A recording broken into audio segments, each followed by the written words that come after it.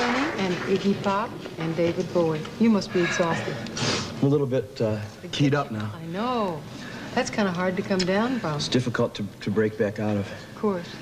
I'm going to call you Jimmy, sure, if I may. I appreciate it. Jimmy, when you do 2 and 3 shows a night, how do you come out? Usually, when we work, I do that for about an hour and a half.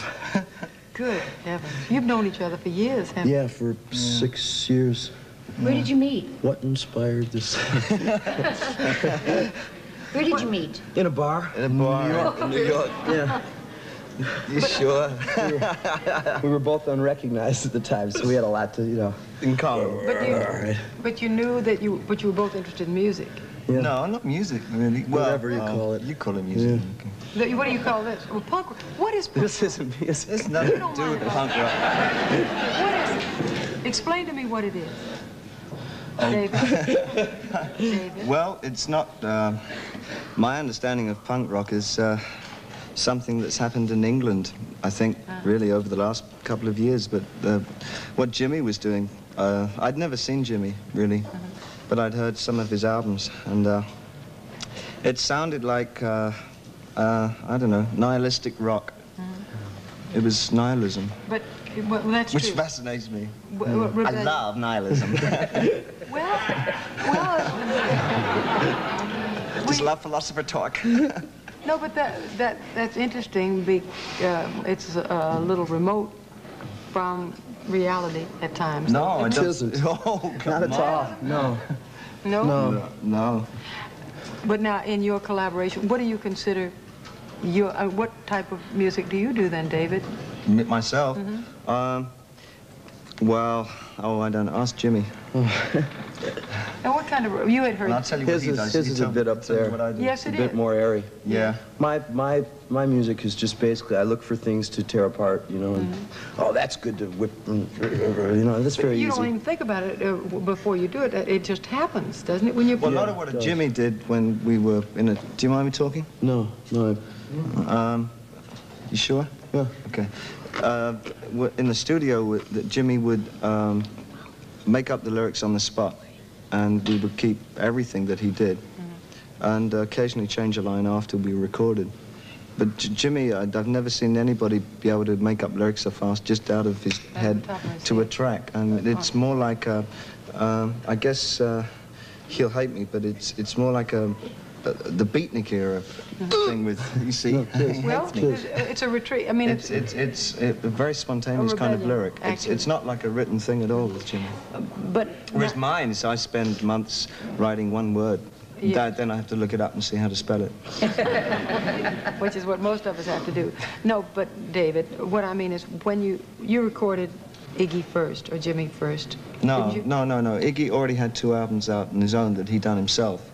I see. And then the general favor went against Jim because of what he was doing at the time. Seemed. But Would you describe some of the things you were doing at the time, which were the things that I had heard about? And well, I was doing songs like I Want to Be Your Dog and No Fun and Search and Destroy and Raw Power, which has since had a child's toy named after it. And but you were doing things to yourself physically that were... Yeah, and to other people, too. Why?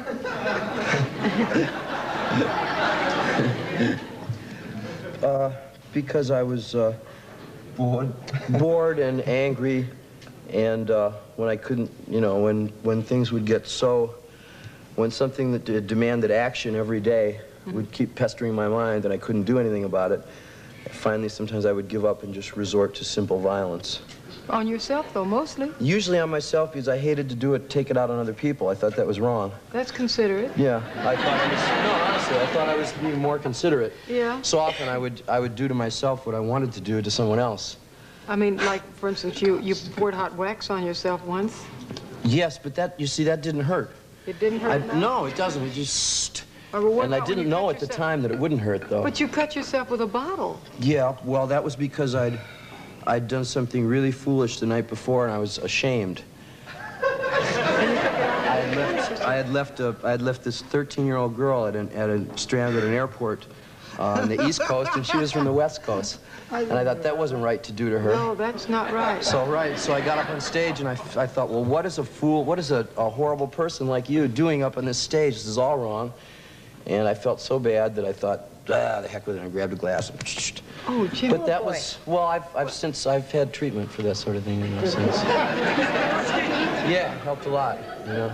Jimmy, that's a It's rough better kind of to show be able to business. laugh about it now. Yeah, that's really a hard See, way I to knew, go. I'll tell you. Rosie was saying, we were saying, you know, you burn yourself with the hot rollers when you're on the road. Yeah. Burn your hair, but... It's about the extent of it. But to do what you did, to It's punish always, yourself... no, listen, it sounds funny, but yeah, it is funny. It's really funny.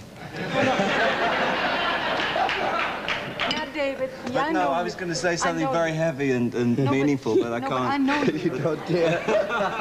When you saw Iggy perform, what was your I never reaction? saw Iggy perform. Oh, you never saw I it? just heard the albums, and then I must admit somebody played me a videotape of a performance that he did with his original band, the Stooges, and I didn't like it very much because then I saw the violence, and it's not what I heard from the lyrics. Because your music, when you, I mean, you have a lovely, as you say, sound way up I'm here. a cyborg. My stuff Cyborg? is very different. Mine comes from sort of up to from there, Yeah. and Jimmy's comes from about here down to about there. You know. I don't know. I wonder what he means by that. Gee whiz. I don't know. I'll ask you later. Rosie. Okay, kid. I'll tell you. No,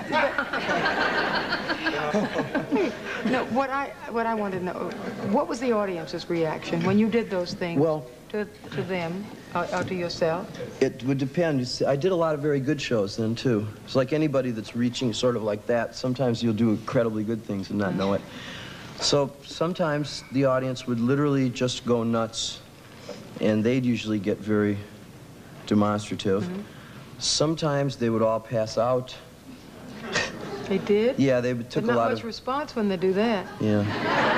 And sometimes they would just, if it was a room this size, they would all press themselves in groups against the wall as far away as they could get from me, and just, they'd watch in horror, but they wouldn't be able to leave either. Yeah. They would be sort of fascinated with You it. can talk about it now, and you've had treatment. I can talk about it if it's Yeah. required. It's not my preferred I know. subject. Oh, I don't want to make you uncomfortable. But do you feel that in your music you had a chance, coupled with the violence, to contribute something? I think I've contributed something else. I think, yeah. Yeah. In the statement in your music, or in what you were saying about yourself and in the violence you perpetrated on I don't know about that, but must have been something good that I've done. Oh, I'm sure of that. I think perhaps just that there are a lot of people who have enjoyed what I've done for a long time, so that's good enough, whatever it is. Do you feel you've influenced anybody in the... I think I helped wipe out the 60s.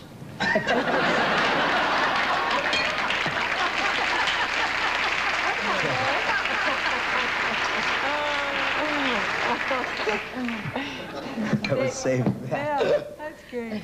David, how about you? What? No, for instance, you have been working with Iggy now. Yeah. And you're a very modest man.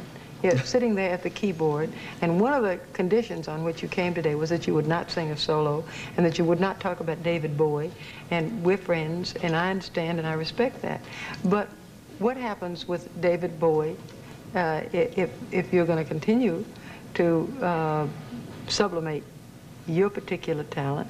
Can your ego stand that? Okay, fine, right. Well, can I...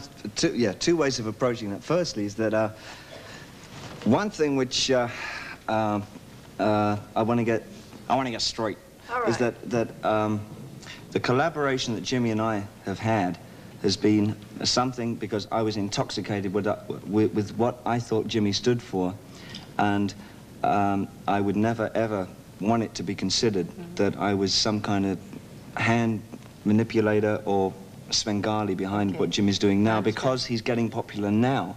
It's only because he's 6 years too early.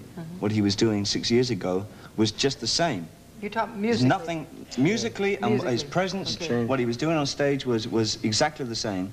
It's just that I happen to be concerned with it now, because I stayed with it. Okay. So firstly, for me, it's a great ambition, because there was something with Jimmy that I hadn't seen in rock and roll, which was a kind of a method I can't explain it. A method poetry. It was an unleashing of parts of the animalistic kinds of rock that you never really see. It's always usually safeguarded and very, very safe. And sometimes Jimmy programmed excited Yes, what he was that's doing. true. Yeah, that's right. And it probably has nothing to do with rock and roll. I think it has more to do with method. Method and a human statement? Yeah, I think, no, not a human statement, no, just No? method. Jimmy has a method.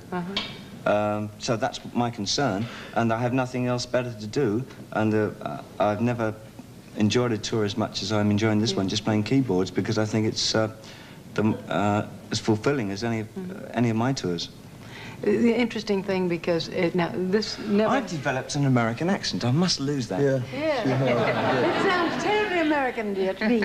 But no, what the interesting thing, because I noticed that a lot of the rock artists and the country artists will play as sidemen on a temporary basis on a recording session with other performers. But I have never seen them do it to this extent. But you are now helping to produce Jimmy's albums. Yeah. But what happens with your career? Oh, that's fine. It'll move along exactly the way. I am very rich, you know. Yeah. I can afford it. Yeah. And Well, I guess if you're willing to, you know, just wait out, and I don't see the necessity of doing a tour of my own until I want to do one. Yes. Not for the bucks. I'd much prefer to do one because I want to do a tour. Then I prefer to do something that really excites me, and playing piano behind Iggy Pop for me is very exciting. Well, see, now that's Just, wonderful. you know. And that's the kind of thing that usually managers and agents and people like that, they say grab it while you can because the public's taste is whimsical and it changes. But for you to say that you can sit No, back. public taste doesn't change.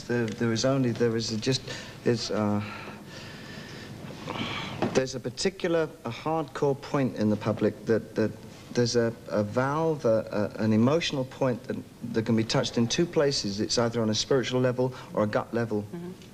And that will never change, ever.